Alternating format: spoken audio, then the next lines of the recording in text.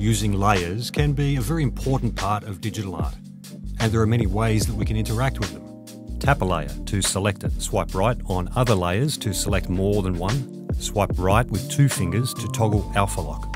Tap a selected layer to get layer options. Swipe left to lock, duplicate or delete. Dragging a layer directly onto the canvas will duplicate it. Merge layers by pinching 2 or more together.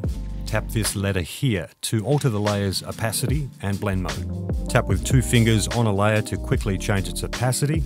Tap the checkbox to hide or show it. Long holding that little checkbox will toggle solo visibility.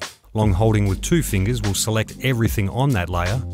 And if you like a journey, you can drag a layer all the way out and into the layer stack of a different Procreate file.